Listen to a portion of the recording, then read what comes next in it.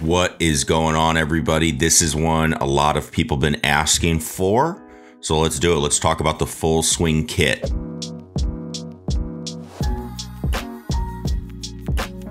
Hey everybody, Scott Oden coming at you. We're here, we're in the lab. We're going to be talking about the Full Swing Kit. Finally got my hands on that device. And we'll talk a little bit about more of that in a second. Before we do that, again, we have the PGA show coming up next week. If there's anything in particular you are looking for, please let me know. Other than that, we're going to be talking a lot about launch monitors. Got some good info coming up, including testing out the big boys against Mevo Plus and Full Swing. So that'll be in the next video. So without further ado, let's talk a little Full Swing Kit. If you remember from a couple of months ago, I talked about in a video why I had pre-ordered a Full Swing Kit. You know, they were taking $100 down and then you would pay the difference as you went. So I put down that $100 and then went and waited and waited and waited, and the device was actually delayed for about, they were saying like March, and then it went into December. So they finally released the device and put out pictures of Tiger hitting with it. There's a picture of Phil going on with it now, and so everybody was going nuts about it, right? Well, it finally got to that point and I had decided not to get the device, and I'll link that video down below if you want to see, and I'll put it up here actually too for you to see why I didn't want to get the device at that time, right? So have a friend who works, he is the director of golf at Whitetail Ridge Golf Club, Alex Baylog, and he has a Full Swing Kit. He said, hey, if you would like to come out and try it out, I ended up getting it, and would you like to come out and try it out? So I said, absolutely. Let's get out there and see what this device is all about. So headed out there and we took a look, and to be honest, let's go over some of the good things that are with the device right now. So let's talk a little bit about how you go through and set this device up. It's very, very similar to Mevo Plus in how you set things up. You connect to the Wi-Fi and then you open the app and then you're set up. Now, the requirements right now that the device will give you is 10 feet from the ball to the unit. So it's a little bit longer than your typical, 8 feet that the Mevo Plus is asking for. Okay.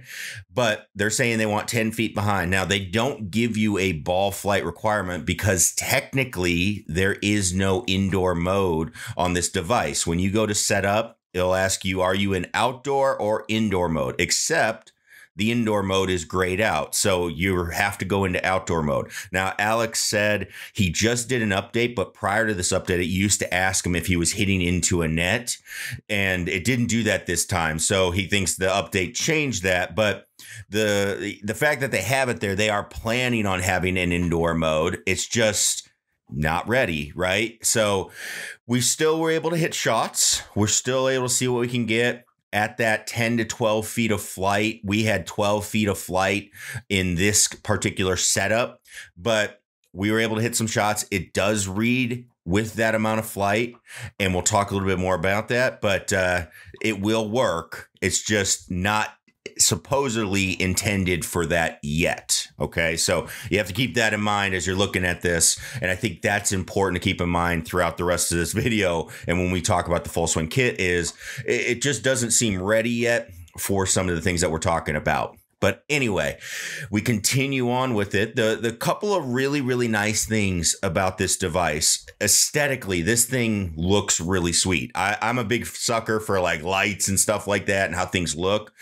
When things look pleasing, that's really, really nice. It's an easy to read display. You get the numbers on the front of the device. You can get the numbers, all the numbers in the app. And you can actually customize what numbers go on the front of that device. So you could have one number, you could have 4, you could have any of the numbers you want to pick. So that is really cool if you're working on one thing and one thing only, and you just want to like hit balls and make swings and have the swing speed. There you go. That would be a good way to do it. It's just that would be about the best parts of it. It is very solidly built as well. It comes with a very, very nice travel case as well. So, from that standpoint, it's like, all right, this is a solid unit. It's going to last, and it's going to be really, really durable as you're going through and traveling with it. Now, one thing that Alex did bring up, they also have a TrackMan 4 at the golf club.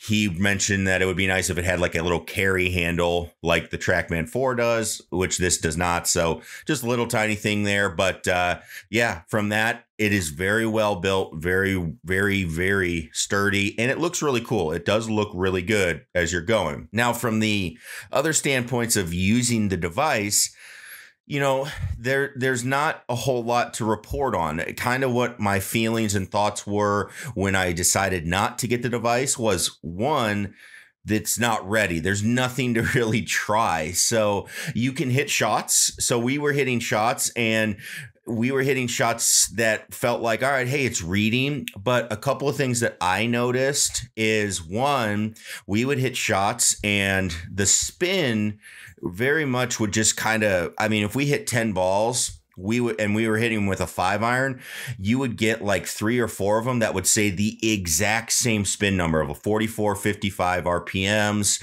The distances were all in like this same range of 204 to 212. Kind of really didn't matter how well it seemed like you hit it.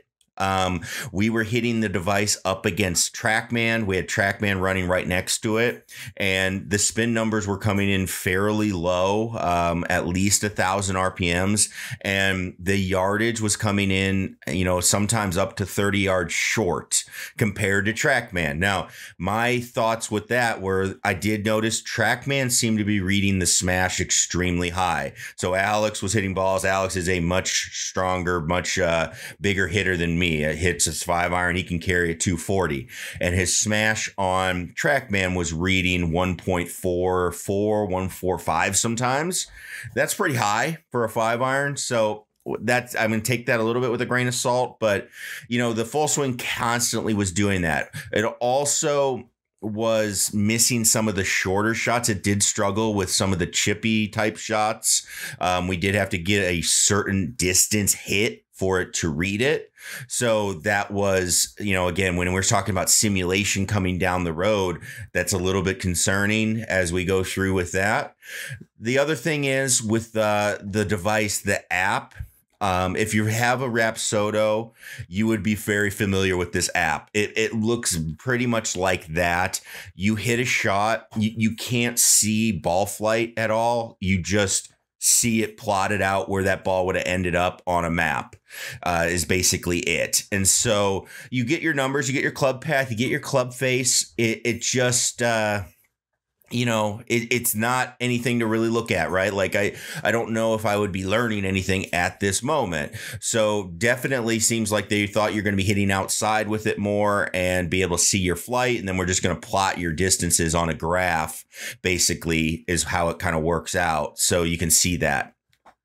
Again, not really going to help us in the simulator world. And for majority of us that are in really cold climates, this device, I just don't think is going to cut it as far as that stuff is concerned. For people that are looking for that, you might as well go for the $500 MLM, the Rapsodo, and get that device because it's basically doing the same thing. Now, yes, you do get club path, you do get club face. How accurate are they? They actually seemed okay. You know, if we would say, all right, hey, we're going to hit one with a really exaggerated in to out swing, it would read in to out, and we would get some curve and stuff like that, some spin axis to the left, spin axis to the right. We were getting that. Again, it's hard to set these radars up and exactly get it how you want. TrackMan, you can set up a little bit of skew. That's what's nice about it. And you can get set up. So I still, though, have a hard time when you can't get them both perfectly how you want to say, like, oh, compare these club path and face numbers when it matters so much how precise you are with the setup. But from there, I mean, there's just not a whole lot to report about the device other than it seemed like the spin was wrong, where it was low, and it didn't seem to be changing much. So that makes me wonder about how much it's actually reading and everything. Which, again, it's not really meant for that at the moment. So it's supposed to be outdoors. You can use it indoors, but I've heard reports kind of sounding similar, even for people that have hit it outdoors. So Was super excited about the device. I try to be as positive about things as possible. We'll try it again. Alex has already said, hey, when this thing actually has something, like he has a device and he brought it up that he does not use it. There's nothing that he really can use it with yet. So, he's kind of hoping something gets upgraded and we see some software and see ball flight and stuff like that. But we'll kind of see as we go. And he said, we'll go back out there and try it again when there is something more to it. But at the moment, I think there's still a little bit to be left to be worked on.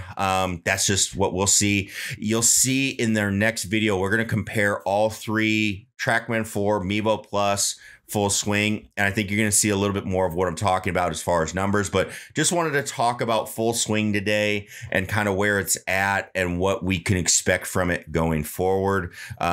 So we hope to expect a lot. Let's just say that, and we'll go from there. But again, if you have questions about it, I would love to hear feedback from people in the group that have had a chance to use it longer than a couple hours like I have. And if you have anything to let people know about, please leave a comment down below in the description. Otherwise, click that subscribe button. Again, we have the test coming up against the big dog, TrackMan 4. Excited about that, especially as a Mevo Plus owner. Very excited about that, and I think you'll see why. And we'll have some more exciting videos coming soon, hopefully, too. So thanks, everybody, for tuning in. Click that subscribe button if you're not a subscriber already, and we'll see you in the next video. Peace.